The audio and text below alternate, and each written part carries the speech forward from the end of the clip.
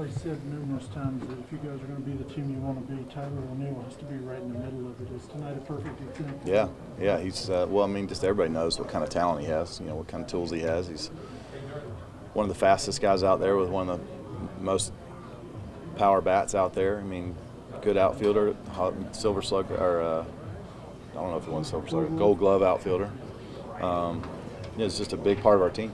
So that's he's been a big part of it lately too. So it's good to see him get back going again. Rare instance where Goldie and Arnaldo didn't come through, but you still got to get through a guy like him, right? Well, that's what a team does, though, right? Like Tommy came up and he was 0 for his last 10, gets the game winner or the game tying homer off a very, very tough pitcher. That bullpen's incredible over there. And then our guy Oni over there with a huge knock. But other guys got on base, kept the inning going, gave him that opportunity. That's what team baseball looks like.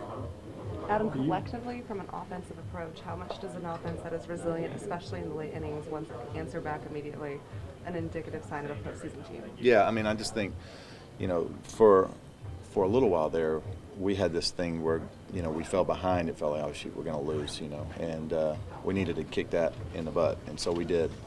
I think we all had to look at ourselves in the mirror and realize we're a good team.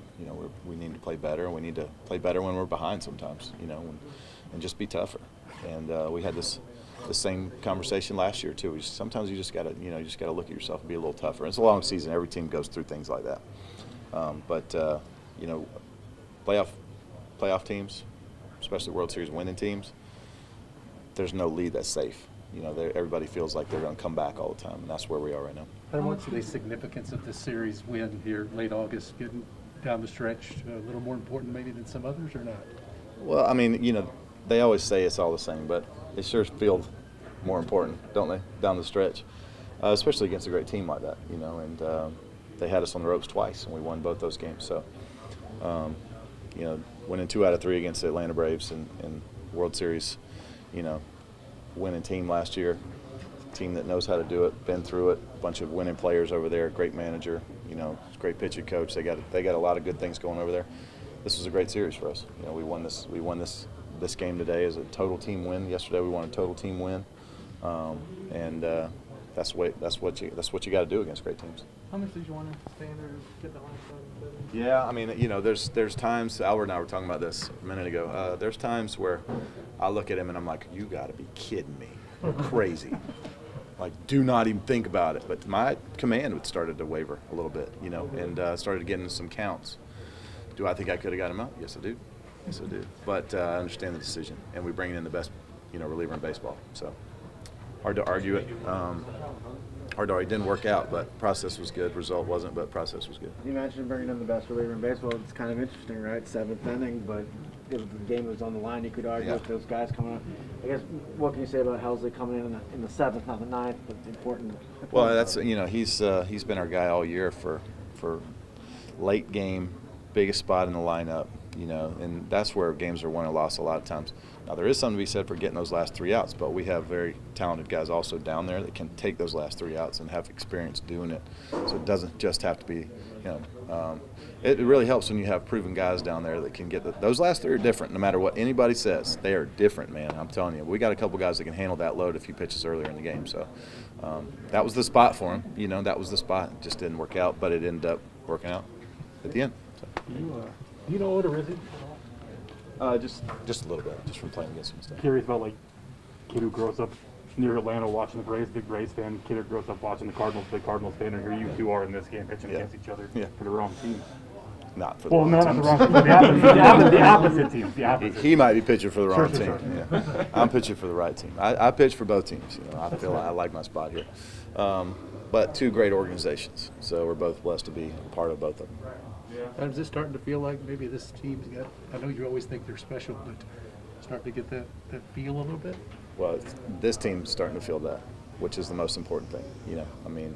You can fake your way through some of it, but at some point it's got to be real. And I feel like this team in here, they know that we can do it. Since the All-Star break, we came in here with a new attitude, and it's just really shown. They're just winning games that we would have lost in the first half. That we're finding ways to win now instead of finding ways to lose, and that's what it takes. I apologize if this has already been asked, but your pregame mic'd up with ESPN a lot of people have commented on how cool that was to be able to see that kind of access. What was that like for you to be able to do that? Yeah, I was comfortable with it. I mean, I made the decision to do that. I felt like it was going to be a great teaching moment for a lot of people. I felt like it was going to be a great opportunity for baseball. I felt like it was a good opportunity for me. It's not something I want to do every time, but I did feel like it was a situation where baseball, just sometimes when I'm watching a football game, when they mic a player up, that's my favorite part of the whole thing, getting the inside access. And I thought, baseball needs that a little bit.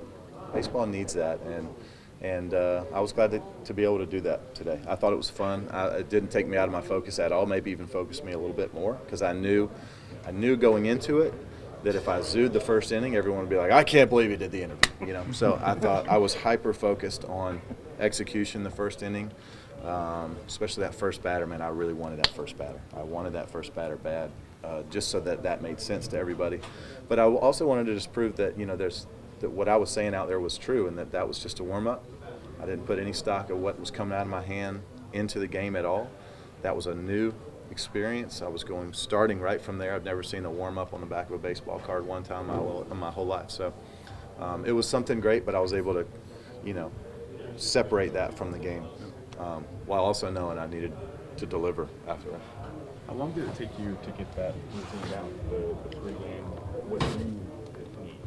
It's always evolving a little bit, but it's been similar to that since 2003. It's been a variation of that ever since then. But I do more stuff inside now, less stuff outside. Before I started pitching on the mound, but very similar stuff. I do more like body activation stuff in here. I mean, I could probably throw 10 pitches and be hot, ready to pitch. But got a good routine, a good base that I can do less or more, depending on what. I mean, we went to Mexico a couple years ago and we didn't have really anything that we needed there, honestly, and we just made it work. It was fine. Sometimes you just got to make it work.